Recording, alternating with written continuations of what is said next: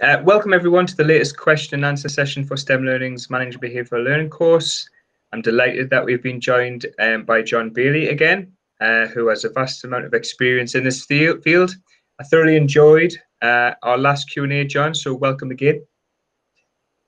Thank you. So we've got many different themes to discuss today, John, including routine, scripting, SEN and exceptions, isolation rooms, challenging parents, low level behaviour, and most challenging students, and finishing on something very topical, which is managing behaviour while teaching online. So I'm really looking forward to hearing your thoughts. So let's get started into question one. So question one, the first question comes from Andrew and Alison around the theme of rules and routines. Andrew wants to know, in regards of rules and routines, is there a limit to how many? And do you dedicate a couple of classes to them at the start of term, or limit to X number of routines per session? Or is it time well spent teaching all classes, all routines? And in additional to that, Alison wants to know your 3 golden rules and routines. So over to you. Okay, well, I must be careful that I don't write a book when I answer this, because there's an enormous amount of material here. First of all, let's make sure that we're clear on the difference between rules and routines. Rules apply all through the school day. They're kind of universal. So they're usually things like arrive on time, properly equipped, listen when the teacher is talking, and so on. So they're general. And it's a very good idea to have those, particularly if you're starting out, to have those prominently displayed, because it helps you to teach them. Although I should say, my experience is that in most schools, the rule teaching is done by, done in assemblies and by senior staff. But it's good to have it's good to have visible reminders in your classroom, not least so that you can refer to them. So if I want to lean across and say, Paul, have a look at rule number 2. I think you'll find it means that you shouldn't be talking in my room. And it just helps depersonalize things a little bit. It's not a conflict between you and the child. You're referring to something up there. Routines are a different thing. They're more specific to time and place. And I think they belong to you in your classroom. They're how children come in, they're how they put their bags away, particularly in STEM classrooms. They're to do with how you handle equipment, getting stuff out, putting it away, safety concerns and all those things. So those are the routines. And I like the idea that routines also are things that happen every day, because the idea is they're habits and they turn compliance into a habit. So pretty much the same thing happens every time.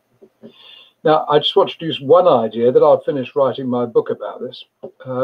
I think I got this from a trainer called Bill Rogers, that I expect many of your viewers will be familiar with. But he talks about foundation periods.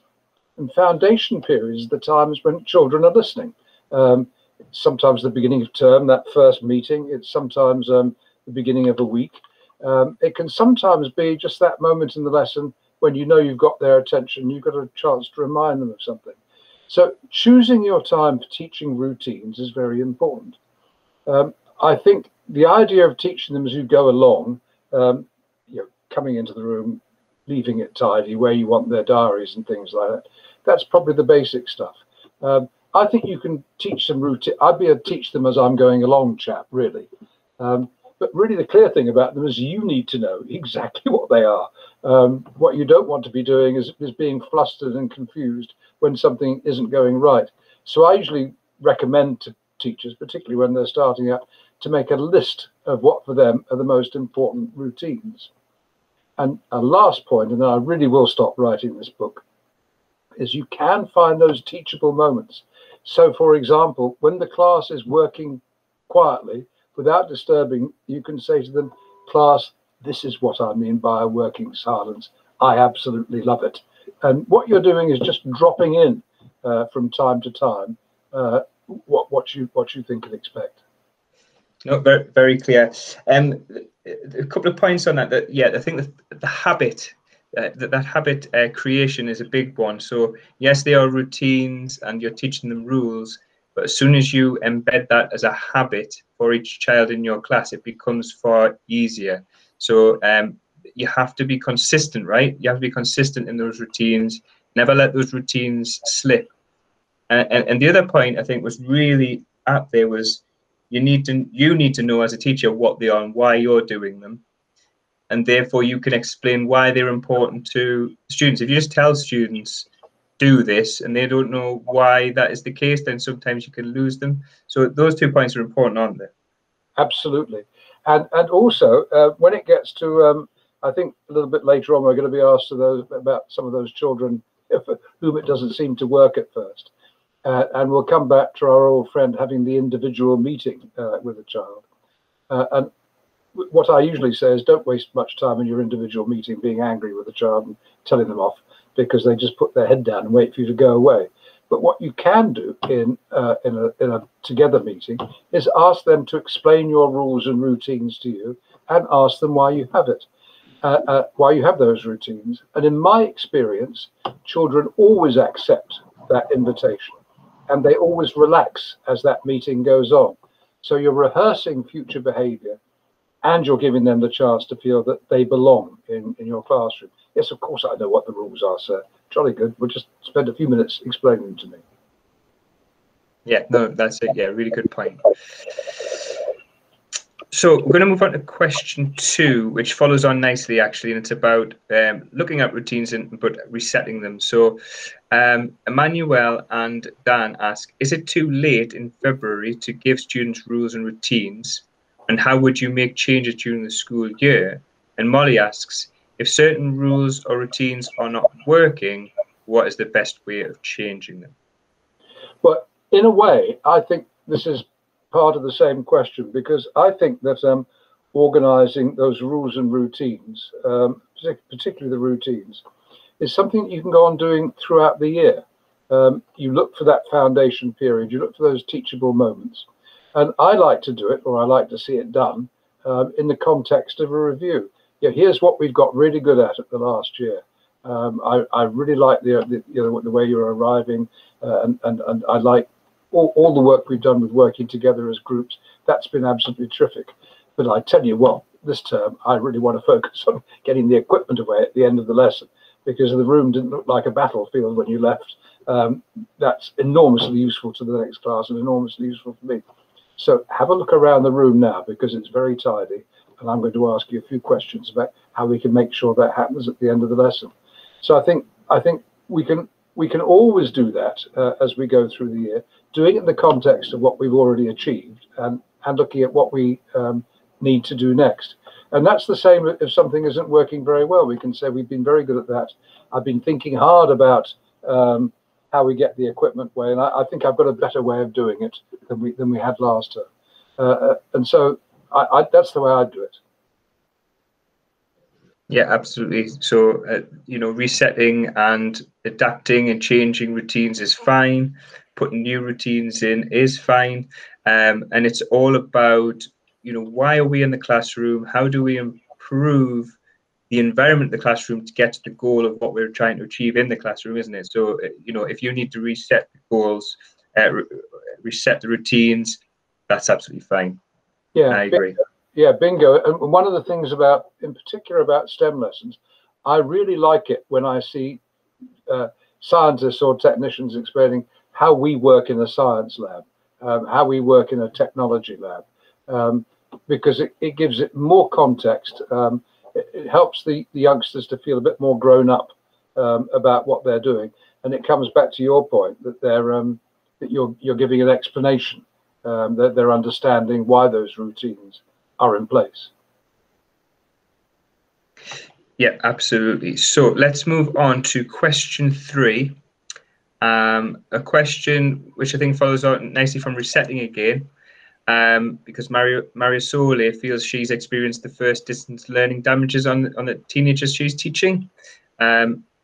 So Marisole's question is, how do you manage a classroom of 18-year-olds who are noisy and find it hard to follow rules? It sounds like she has a new issue with students since they've arrived back from the first lockdown.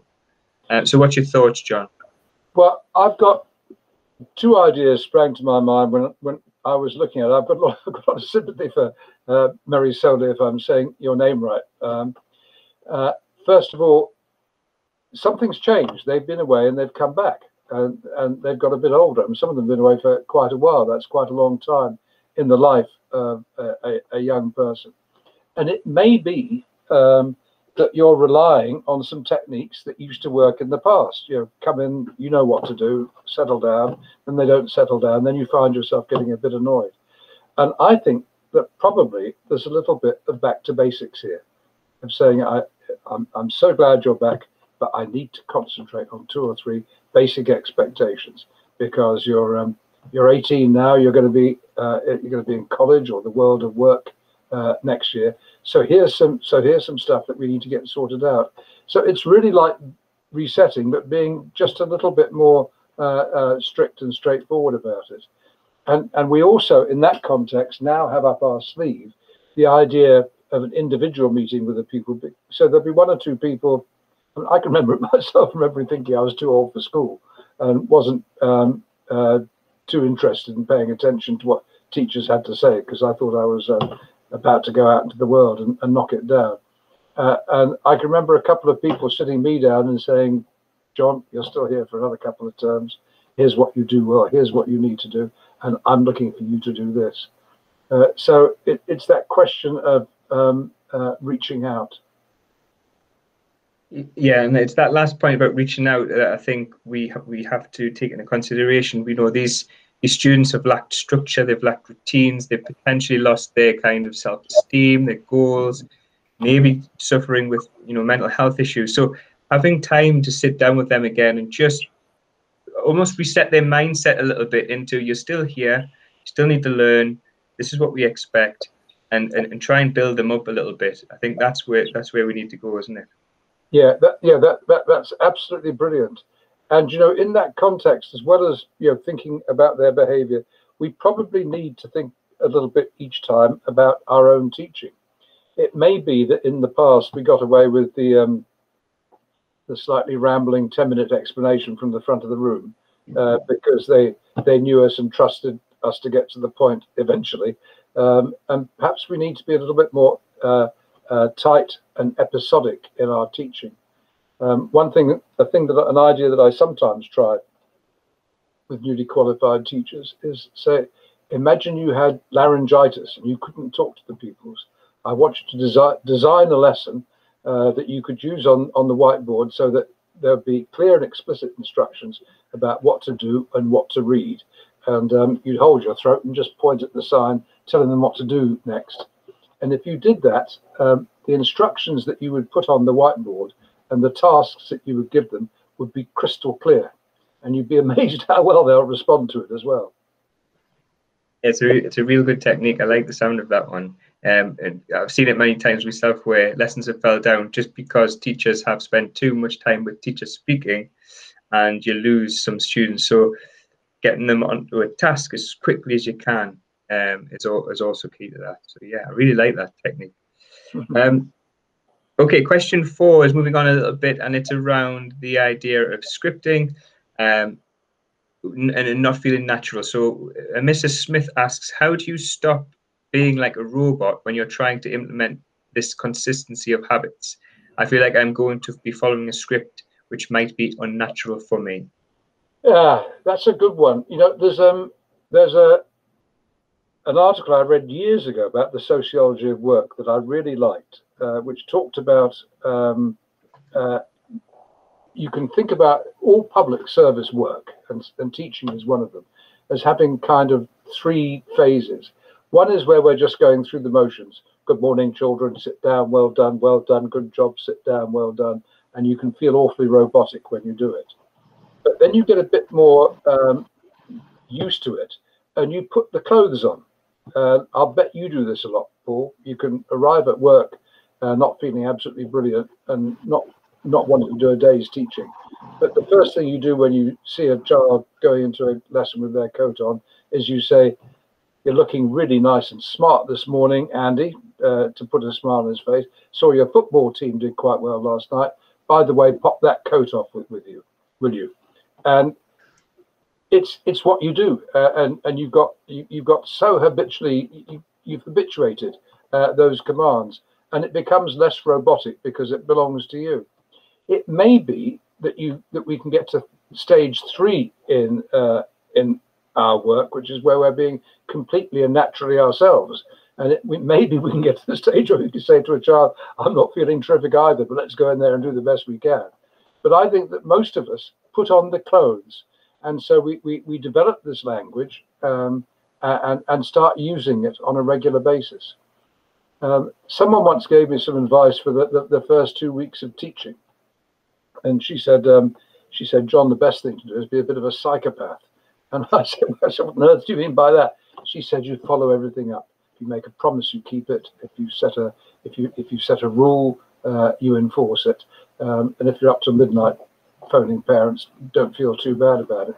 So I think she might have been saying that maybe you go through a bit of a robotic phase when you're starting off, but pretty soon they'll know where you stand, and you'll start wearing those clothes naturally. Yeah, and it's this idea of performing. I think you're absolutely right. We've all had those days where you've gone in and you're just like, oh, and you get there and you perform. It's a performance sometimes, and I think the more you perform, the more natural it becomes. So following a script becomes a habit, and then, as you said, you can hopefully get to the point where that habit becomes so natural. And I believe it's 66 days of a habit, which gets you to the point where it feels a bit more natural. So yeah, keep going. And I love the point around relentless. You have to be relentless, especially in those first days with follow-up. And the students soon trigger on that. They won't go away. You know, if you do it with Mr. Thornton, he's going to get you in the end, because he will follow up with parents. And as soon as that message comes through to the students, I think that's when you'll see an improvement in their behaviour for you. Obviously, there will be exceptions to that, where students are difficult for every teacher, but that's another question we might delve into a little bit later. Yeah, I agree absolutely with all that, and I'm looking forward to talking about the exceptions, because there are exceptions. There will be. Absolutely. Okay, we're moving actually on nicely to potentially discussion around this. And Joanna and Mary have a question around SEN. They ask, would any of your behaviour management techniques differ with SEN pupils that are in mainstream classroom? And if the rules are working for all students apart from, let's say, one child, should we be making separate rules for him or for her? Well, I've thought a lot about this. In fact, I went for a wee walk around the park before we talked this morning, because I think we need to have a really clear internal answer to this question. Do we need to make exceptions? The answer is yes, of course we do. I've recently been doing quite a lot of reading on ACEs, adverse childhood experiences. And there are things like growing up in a home where you're abused or neglected or under daily threat, or there's drug misuse going on. And those figures, certainly in the United Kingdom and the United States, and quite a large part of Europe, are very high. And I think probably all around the world, the effects of COVID will have had an impact on the way young people think and feel. And it reminds me of that bumper sticker idea that I use a lot, which is that 9 times out of 10, children aren't trying to cause problems. They're trying to solve them. And children who have suffered from mistreatment or neglect have their fight and flight mechanism turned on all the time. They're often too ready to argue, or they don't want to communicate with you. And working with those children, we certainly do have to make allowances.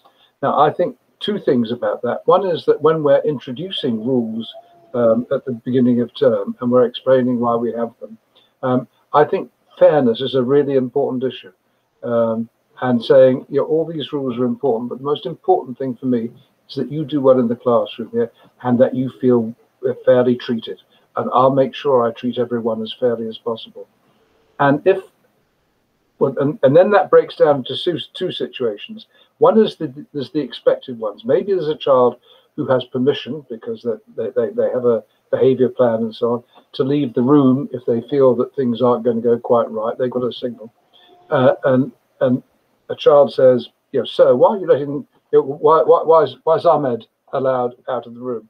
You just need to say, it's an arrangement we've made, and if you remember, I'm being fair to him, and I want to be fair to all of you. And I make sure that I deal with everything in good time. And secondly, that there are the unexpected situations where we might make an allowance. A child settles down in the corner. Ahmed's still not getting on with the work. That's my concern. Your concern is to get on with your work as quickly as you can. So it's a tough issue, and I hope it doesn't come up too much at first. But if we nail ourselves to the framework of ensuring that every child follows every command first time, bang on the nail, it's not going to happen. We need to be quite clear about that. Yeah, no, I agree with everything you were saying there, and it's again, I think it goes back to the point of understanding the needs of every child and ensuring the needs are met. So, SEN covers a broad range of needs, so you have to go by case. But if you know your child and you're ensuring that their needs are met in a fair way, then that's the best approach. It doesn't mean you're lowering your expectations. I think it's more about patience because of the different need that child has. And yeah, the point on other students seeing that and then seeing unfairness, I think that's a real challenging one, which I've dealt with in the past as well. And they see unfairness because they're not being treated in the way that they're being treated. But it's kind of allowing them to understand that at the start, I think is what you said, which is key. Yeah. And there's some other stuff that wraps around that. I was going to say a colleague, but as my wife wrote a book that's got a large interview with a series of interviews with troubled children, and they say some remarkably insightful things about other children in their class. They'll say things like, when the boys are playing up, there's always a reason for it. There's always a reason. They understand each other much better than we give them credit for. And the other thing to bear in mind is that we've got programs like Guardian Angels, Big Brothers, Big Sisters, mentoring programs in schools. The more we use that, the more we're beginning to give young people emotional intelligence. So that all comes into it as well. Yeah, absolutely. I really enjoyed that discussion.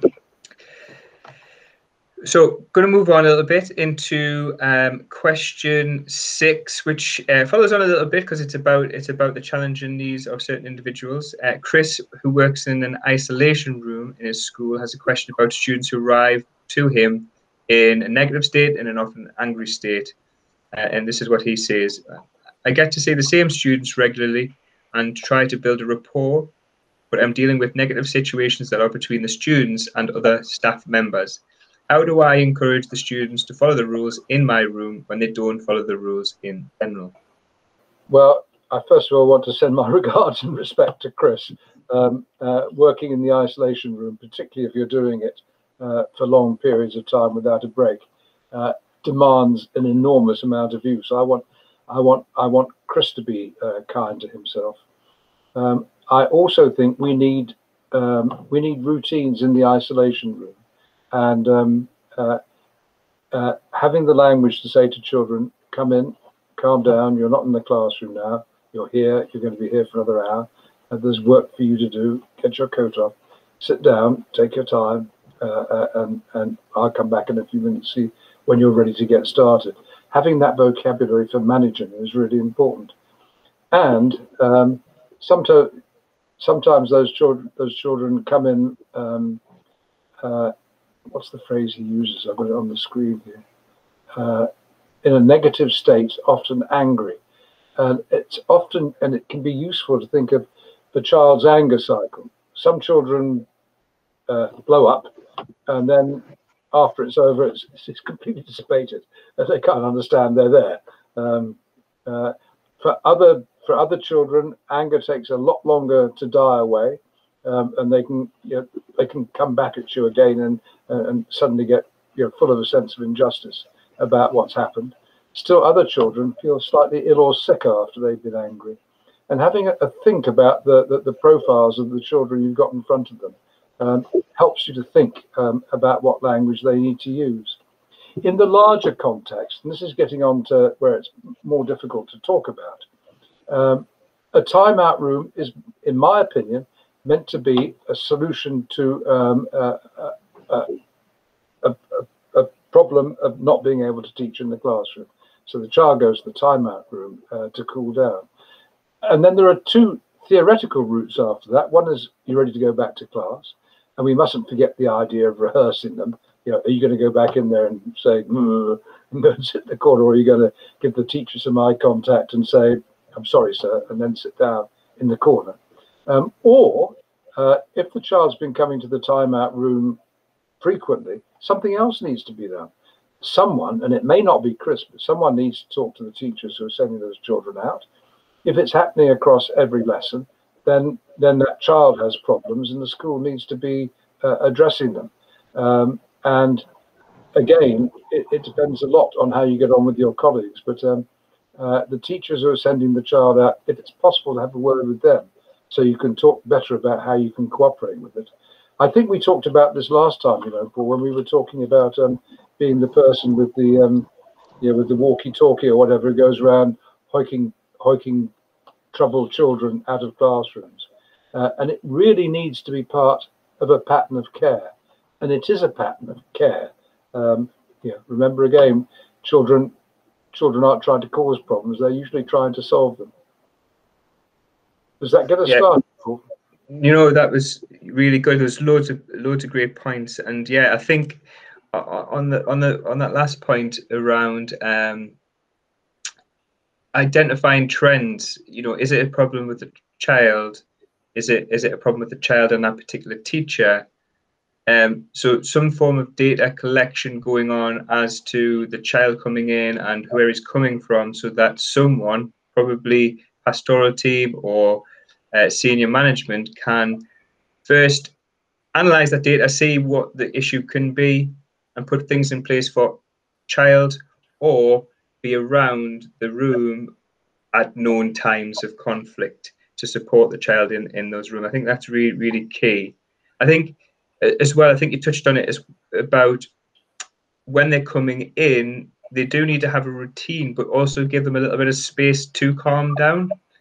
You know, we don't want to, depending on what your isolation rooms are used for and the routines are, but you don't want to be saying, right, crack on with your work straight away. When they're in that sort of fight or flight mode in their mind, they'll not be able to do that. So giving them some time, even have a chat with them about the issue, letting them come down, I think is key. And I just want to reiterate what you said. Running an isolation room is a thankless task. So, you know, hats off to Chris for doing that. Yeah, and also I don't want to just chuck him away by saying it's a horrible job. Good luck with it. Chris needs someone to talk to from time to time about these children and about the strategies he's using, and wherever possible, he needs to find out more about those young people, because yeah, we can talk about it being part of a larger system, but if you've got 3 hours sitting in a timeout room with a bunch of difficult characters coming in, it's hard work, and he has to really put those clothes on in the morning and wear them to get him through the day. So I do want to encourage him not to go moaning to other teachers, but to be addressing them as another adult and saying, now, you know, I've had Charlie in here 3 times a week for the last 4 weeks. Can we discuss a bit more about what's happening with him and what the eventual solutions are? So I think maybe that's a bit of assertiveness as well. Yeah, absolutely. And I think it's good practice to have conversations with a minimum the pastoral lead. So whether it's a head of house or a head of year, to say, you know, I've had X in here 3 times today. And keep them informed of that over a day or a week, so they can have the conversations if needs be. But yeah, it's a tough old job, the isolation room. So as I say, well done, Chris, and be kind to yourself on that. Okay, question 7 is about dealing with some challenging parents. I think we discussed this slightly before, but a question from Sarwat, who asks how to deal with parents who are not cooperative when told their child is not following said rules. I hope this isn't repeating. Did I talk about key messages for parents last time? I think so. I think, yeah, I think so. Let's just think a little bit more about those, because it comes back to this idea about adverse childhood experiences. Let me take it from three directions.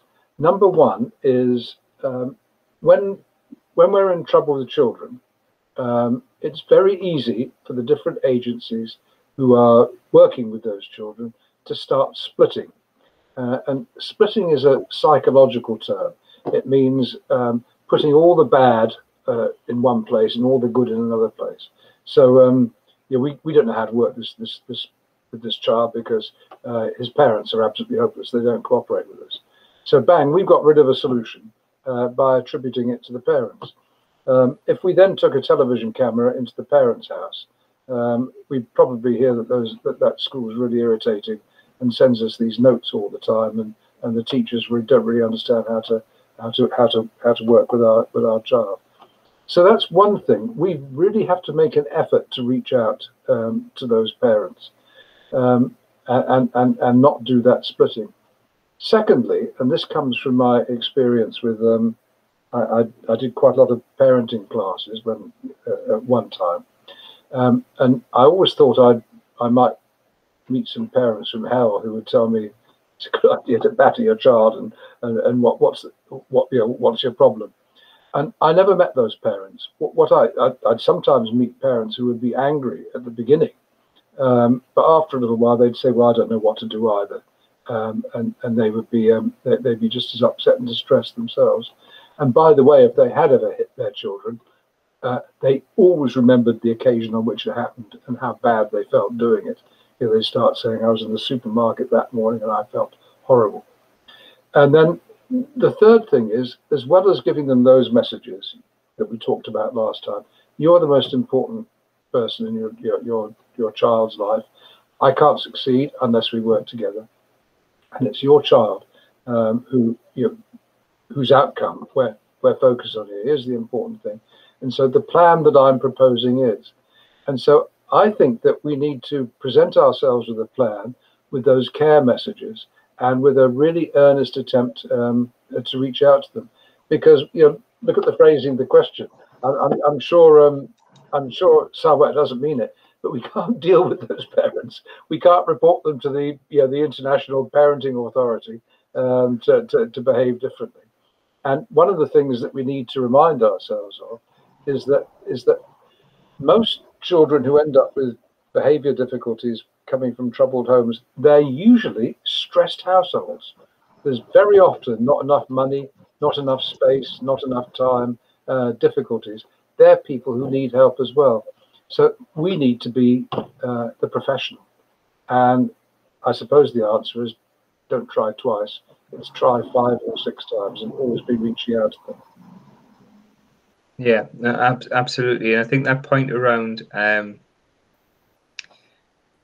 the parents in that situation, usually, in my experience, usually need that support as well. It's not that they don't want to be involved; it's they need that little bit of support themselves. So this idea of this triad, I think I mentioned last time, all working towards the same goal. So we're establishing what we all want for that child, and we agree that we all want that. And therefore, what is the plan going forward to get that? And in the same way as being relentless follow-up, relentless in reaching out to those parents. Not all, I've been in situations where I haven't managed to get parents inside, regardless of the amount of time or any engagement. That's always going to be the case, but we do keep trying, essentially, to do that, don't we? Yeah, and we mustn't forget the positives either, must we? You know, I think I said last time the positive phone call is the thermonuclear weapon of the school.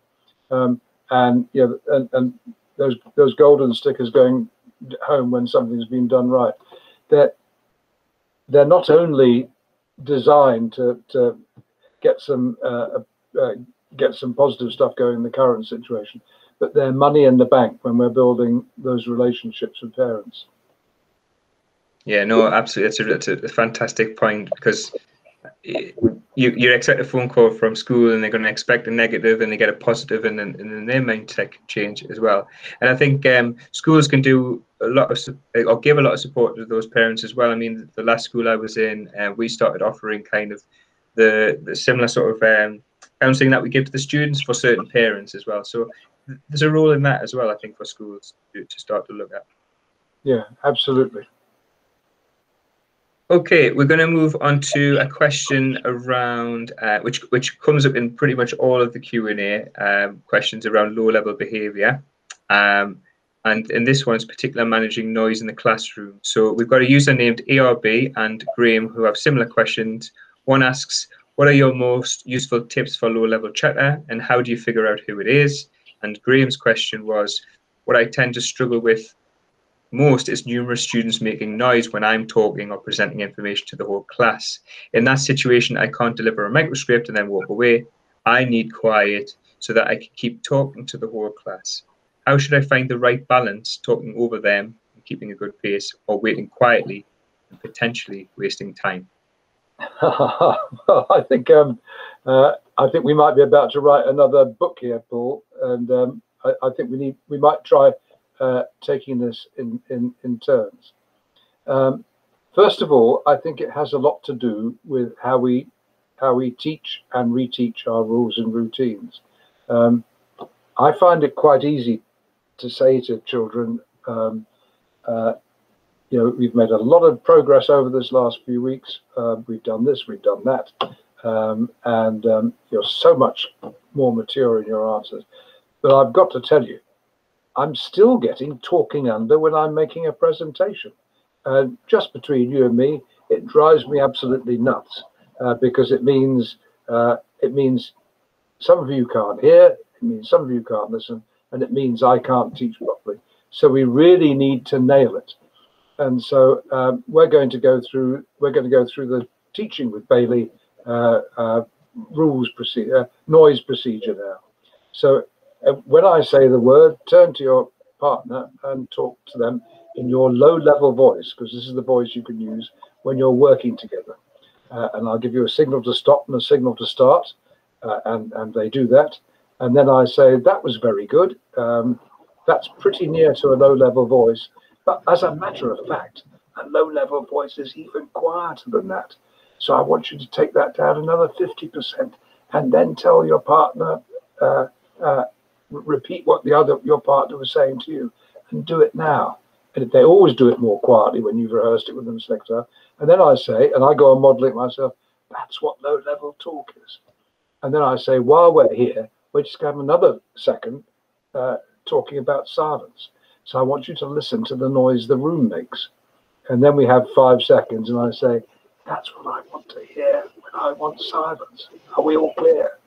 And then I don't practice with them being too loud, because I've established my quiet noise and my talking noise. Now there are lots of other tricks around that. Some teachers use music. While we're on the on-task phase, the music will be playing. And remember, I always want to be able to hear the music and not you.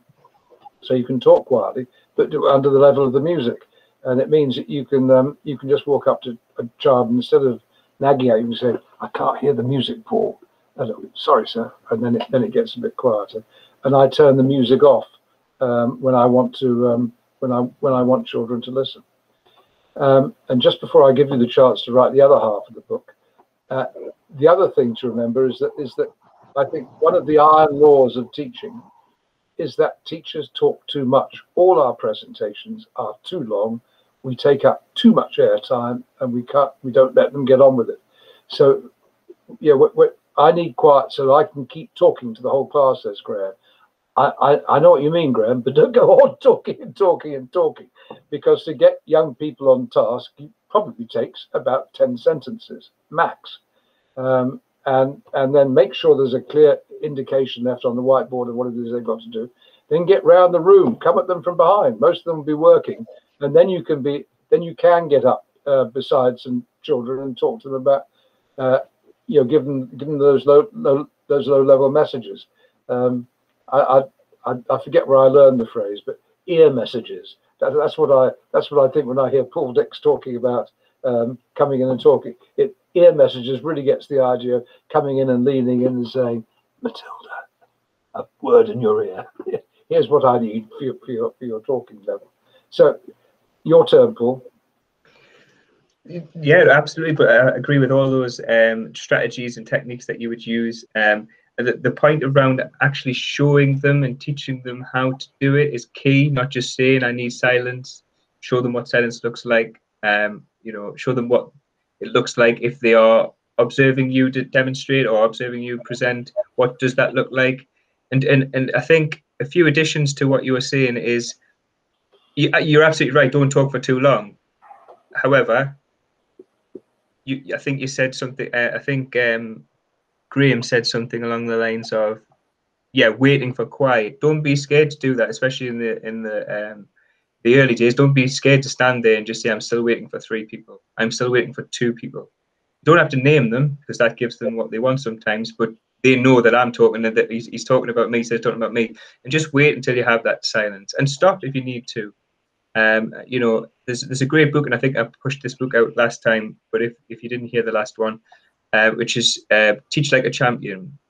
I don't agree with all the things in there, but there's some great things for low-level behavior. So this non-verbal communication, I think you touched on it, in people's ear at the appropriate time. So you carry on teaching, but you've noticed who it was, and therefore have a quiet word in their ear afterwards. I didn't appreciate when I was delivering that you were having a chat with your friends. So they know that you've seen that, but you're not making a big deal of it. And another one, and I think, again, John, you mentioned it, circulate in the room. If you're presenting, you don't have to be always presenting at the front.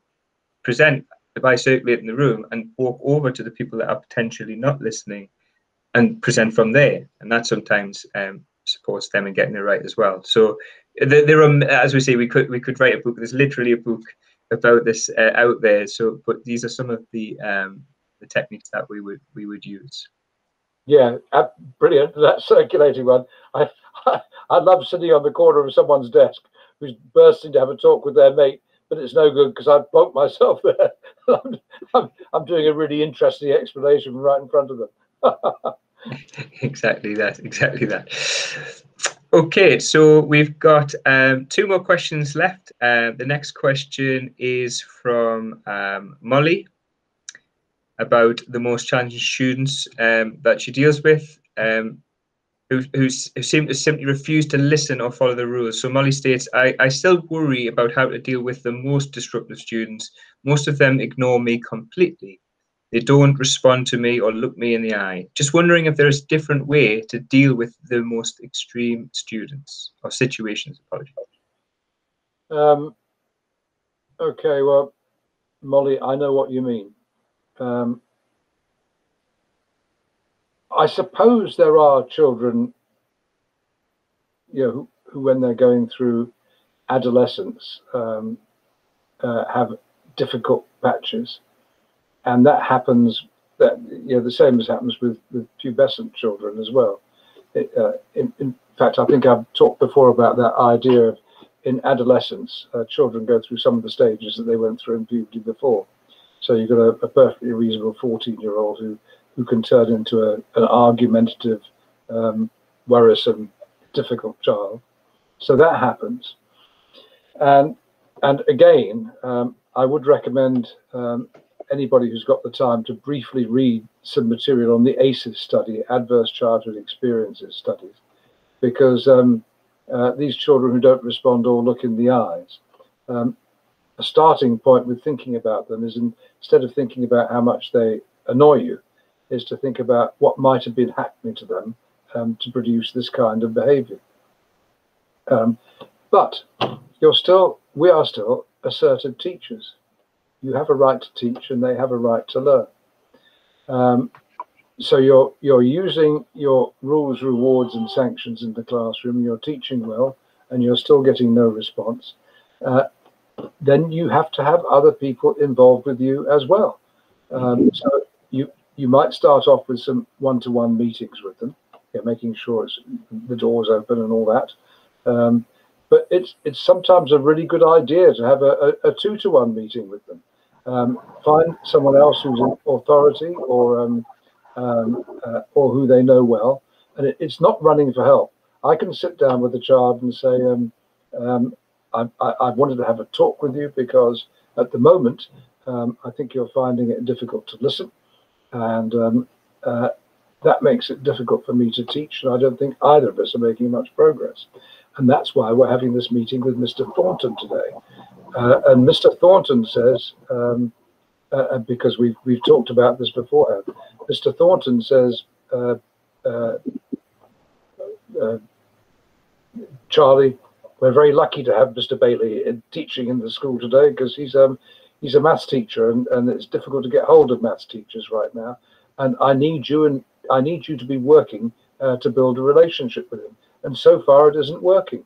What have you got to say about that? The chances are we'll get him talking. He might say something like, well, I'm not always interested in maths. That's a huge victory, because the young man's talked. And then you might say, I know that maths isn't your most brilliant subject, Billy, but I think next year you want to go into record producing, and it'll be a good idea if you'd have some sense of number. And I'll jump in right away and say, yes, I see what's needed, and we might not have got off to the best start. There are 101 different ways to have a meeting with a student, but they all have that business of a beginning where we set a target, and a beginning where we state some optimism. I'm glad we've met here. I appreciate that we might be having some difficulties.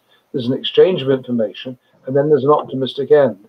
But doing it, I think doing it with another adult present, provided it's done in a way that doesn't make you feel demeaned, is often the first step into working with really disruptive students.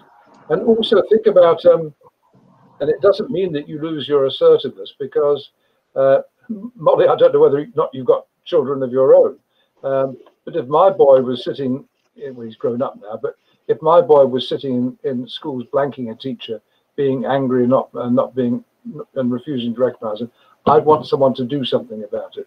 And I don't by that mean that I want the teacher to go and scream at them.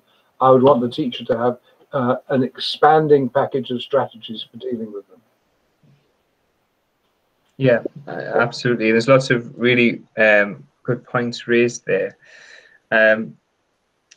You know, I think the key thing from that was, is there someone in the school who has a positive relationship with them, so that that conversation can be more impactful?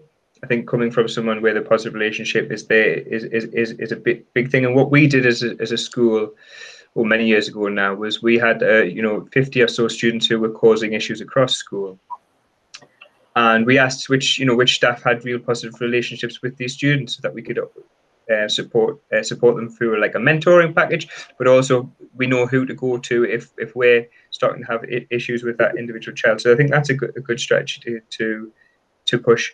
I think if I step back a little bit and look at it, is where does this kind of behavior from the child stem from? Is it across school? Is it you as an individual? And therefore the response to that is different. If it's across school, then it's a bigger issue. There needs to be a support package put in place, etc. If it's just you, where is that born out of? Is it a poor relationship that you need to build? Is it because potentially you need to look at yourself and you haven't been relentless in the follow-up? So you have to think about that issue first before you can solve it. Couldn't agree with you more. And also, just look at that. They don't respond to me or look me in the eyes. Now, that's an interesting remark, isn't it? I mean, it may be that we may be talking about a boy who's being a little prince and not deigning to look at a woman, or not deigning to look at a girl, or it might be a boy or a girl who's dissing you. But it reminds me of some of the extreme behaviour courses I'm on. That if you're thunderously angry, I'll say to you, Paul, I can see you're angry right now. I need you to sit down, and you stare off into the middle distance. And just to model this on the television, Paul, just look away from me now. If I say to you, Paul, you need to get this sorted out, but the first thing that you need to do right now is to sit down. And then I let 5 seconds go. I can repeat a message like that 3 times. Did you hear me when I said that? That's right, you're being yourself, but you're back being yourself, Paul, now. But yeah, that thing about wanting eye contact, children sometimes aren't ready to give us eye contact, and we don't necessarily have to be thrown by it. We repeat our message, and then we either decide we're going to deal with it later, because if we tactically ignore it, we have to follow it up, or we might say, you've made a poor choice. I'll be filing a report after school. But having a strategy for when children are blanking you is really important. Yeah, absolutely. And I think the point you just made around the non-eye contact, I wouldn't take that personal. There's a lot of students can't do that because of their issues, their self-esteem, what they've been going through. So that's I wouldn't say it would be the main issue. It would be the refusing to follow the instructions you're given, which is the bit you need to solve more than the eye contact issue. Would be my final addition to that. Yeah. Okay. Okay. So moving on to question 10, which is a very topical question, and I'm looking forward to hearing some of your thoughts. I haven't had experience of it, and we discussed previous to the recording that you haven't had experience with it, but we can give our thoughts on the situation. So we've got questions from both Sarwat and Barbara. One is, how can light touch interventions be applied to remote learning setting? And the other is, how do I manage behaviour online? How do I get all my students to complete their tasks? So it's questions about behaviour while delivering teaching online. So what are your thoughts, John? Well, I've not done it either.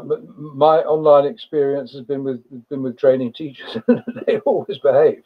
But I think there are some. But I've done a bit of asking around since I saw this list of questions. I've discovered instantly that schools are wildly various in the amount of latitude they give the staff. They give the staff for using Teams or whatever the remote system is that they're using for contacting students. A couple of really good examples I got was one where a special school does a lot of online teaching, but they're in control of the cameras, and a lot of times they turn the children's cameras off. They set the task so that there aren't opportunities for children to make secret signals on the screen and all that kind of stuff, so that children get tasks down the line, and they carry them out, and they'll get occasional one-to-ones with teachers, but the gallery view where everybody can see each other is really strictly limited. And I asked about sanctions, because paradoxically, one of the things about Teams and all that kind of stuff is that you can do a lot more routinizing of positive, the positives that you give out when people give right answers and so on. You've got all the reaction buttons you can check for well done. But also in the case that I was thinking about, the sanction was just being put out of touch with the lesson for 5 minutes. And also that I was being told that another advantage is that your feedback to the students can be emailed to parents as well. So you're enlisting the support and help of people at home. I was very interested in talking to these people about the way they do their presentations, and two of them said, it goes back to that point I was making earlier on about the laryngitis lesson, making lessons much more episodic, understanding how long children have got to listen, how long they've got to process the material, and how long they've got to respond. So that's my early research on it. What about you, Paul? Yeah, I agree. I think the key point is, and Ofsted have released something very recently around live lessons not being the gold standard, and I think these behaviour issues might be occurring because the opportunities for them to occur are there. So if you are delivering a lecture almost, and you're trying to talk to the students, and you're allowing the students to have their cameras on and watch and mics on, or whatever it is, that's going to lead to misbehaviour, essentially. We as adults would struggle to be in front of a computer listening to people for 2, 3, 4, 5 hours and what's happening in some cases. And therefore, students are going to. So I agree exactly what you said. It has to be around small snippets of what you're asking them to do, but then they're aware they're doing the task, they're working as if you would in a normal classroom, and you can they can stay online without their mics on, but you can chat to them and ask if anyone has questions, and be there for questions to come back at you, rather than this kind of delivery. And so yeah, sort of take control firstly of the platform. So allow what you want them to do and to see. So do cameras off, mics off. I'm talking. So there's no opportunity then. Make sure it's short, sharp, to the point. As we said before, the laryngitis idea, I think that's key. They do the work, but you're there for them if they want to ask you a question via the live chat or whatever. And I think you're absolutely right as well. If we can engage the parents, if it's going right and if it's going wrong, on the feedback, that'll be supportive as well. That's just my thoughts on it. I have no experience of it, so my hat goes off to all the teachers that are currently doing that. Yeah, and I guess the next place to look would be to talk to some people who are specialists in blended learning, because the technology does allow for student presentations on work that they've done and achieved. I'll do some more mugging up on that as well. Yeah, it's a good point. It's a great point. So that's all the questions. Again, I've really enjoyed the conversation, the discussions, and the strategies that we've discussed, and hopefully you at home have taken something from it and some strategies that you could take away and try. Good. Yes, I've enjoyed it too. You know, before I started this morning, I was looking back through Paul Dix's program, and at the end, he's got a 10 top tips, which I greatly enjoyed looking through. And I must say, I would strongly recommend. It's a really rich course, isn't it? It's got a lot in it, and those 10 tips, I thought, golly, they're a really good thing to measure your teaching against. And he's very good, isn't he? On we can't change children's behaviour directly. It's us that has to change. We're the ones who have to adopt these techniques and develop our understanding of the children in front of us. Yeah, absolutely. So I believe the people who see this Q&A have seen the top tips, so I'm sure they agree with those top tips.